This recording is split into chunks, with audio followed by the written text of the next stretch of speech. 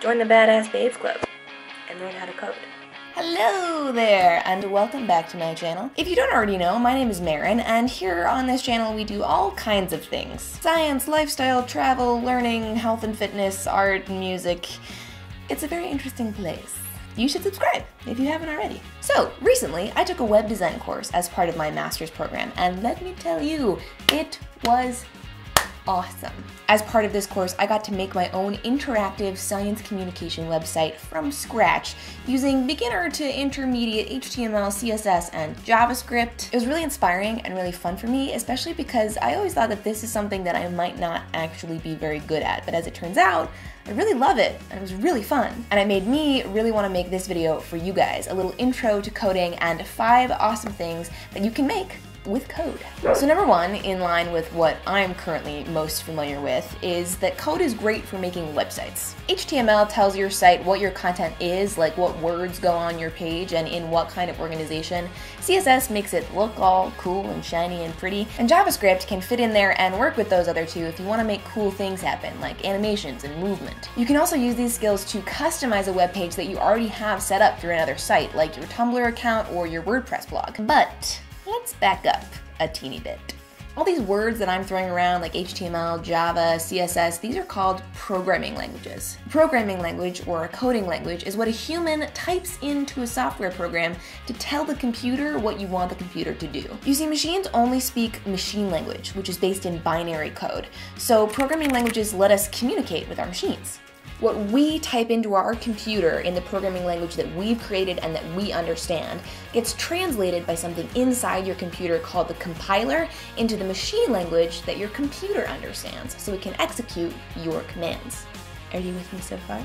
Because people come up with these programming languages, each language is good for a different thing. For example, a language called Fortran is really good for doing lots of fancy things to lots and lots of numbers, but you can't really build a website in it. HTML is used to do a lot of web design, but it would be pretty useless for designing like a large-scale simulation of a real-world event, like a weather model. So different languages are used for different things. Which brings me to number 2. Code is really great for doing math. Now believe you me, math is not my favorite thing in the world, and it's always been really hard for me. So I was super excited when I figured out that you could use coding to do the math for you. My friend recently came across a complicated homework problem that required us to prove that one side of an equation was always equal to the other side. To do this, we needed to go through all of the different variations of the equation in which it could possibly be solved. And because of the variables involved, this ended up being about 87 different permutations of the same equation. You could do that by hand. That's an option, but not a very fun one. Instead, you could use a tiny amount of the time that it would take to do it out by hand on paper to write a relatively simple computer program that will run through all of the different variations of each side of the equation and tell you that in each case, both sides are equal. Once we'd written it, it took about 30 seconds to run the computer program and have it tell us the answer, which was that yes, in each case, both sides are equal. Math homework is so weird sometimes.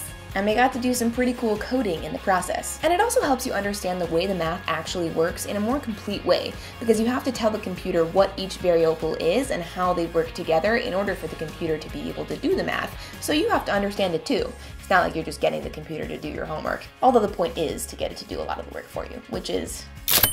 The third super cool thing you can do with coding is build models. This is something that I've never personally done before, but lots of different coding languages can be used to do lots of different things in this area, from building models of sea level rise to creating 3D characters for an animated film. So this use of coding is really wide and really versatile and really exciting, spanning from environmental research to art to politics and beyond. Coming up in spot number 4 is making an app. You would think that this would be quite similar to a web page, but it's actually really different. Mobile devices behave quite differently from your desktop or laptop computer because they're connected to your cell service as well as your Wi-Fi.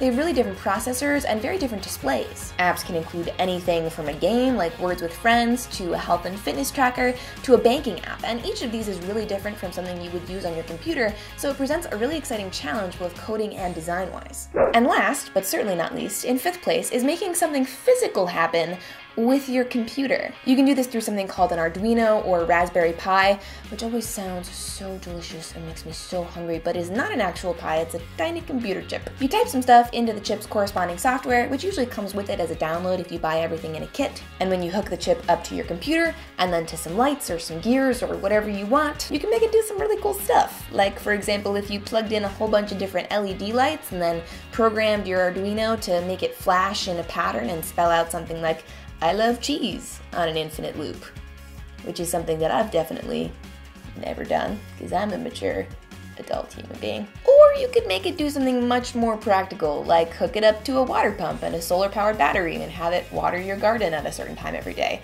like my friend did, who clearly has much more practical vision than I do. Anyway, that is just the start of the amazing stuff that you can do with coding. There's a whole world out there right at your fingertips, and it's like magic. You type in some coded secret language and then a machine magically knows how to present or do or calculate or whatever. It's incredible.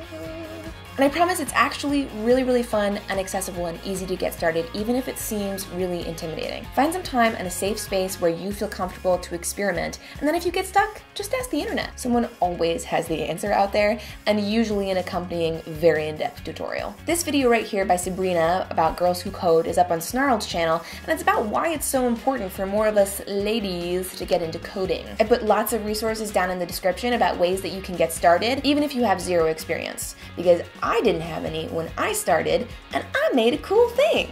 If I can do it, you definitely can. Thanks so much for watching. Please subscribe and stay tuned for a new video out next Friday. Let me know what you think in the comments. I hope this video was helpful.